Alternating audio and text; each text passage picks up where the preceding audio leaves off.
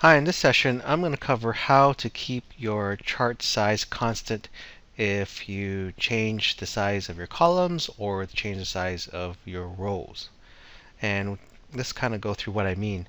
Now I have a chart here, and let's say that we have increased the size of our rows. We decided to put other text here. I'm going to put to an Alt Enter, type in just test, Control Enter to stay in that cell, and let's say I just double click that to bring it down.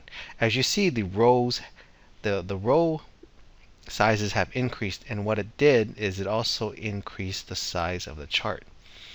Let's say that also I decide to add some extra columns. Let me do a Control Shift plus sign.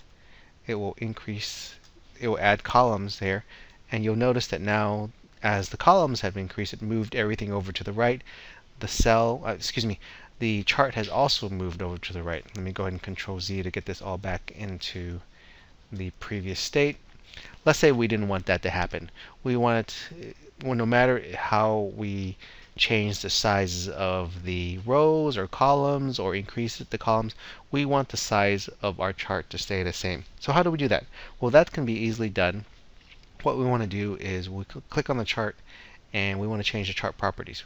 We'll go and right click and go to Format Chart Area, and this is going to bring up the Format Chart Area window. We want to go into Properties, and the Object Positioning Properties, that's what we want to change. We want to select this radio button.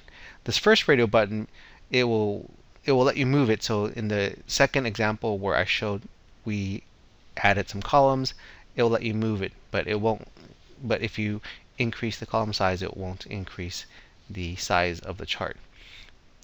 This third button, this selection, means that no matter if we increase the row sizes or added extra columns or added extra rows or increase the column size, it will not adjust the size of the chart. So if I selected that, go ahead and click Close, and let me show you if I added some extra columns. Control Shift plus plus.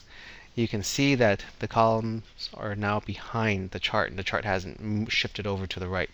Let me go ahead and Control Z, and if we added extra, we've made the row sizes increase. I'm just going to go ahead and just increase the row size here. Just select it, and now we have that double-headed arrow. I'm going to increase that row size. You see now the chart has stayed the same. Let me Control Z. So there you go. This is an example of how you can keep your chart dimensions constant if you decide to change your column sizes or increase your columns, or the same with your rows. So I hope that helped. Thanks for watching.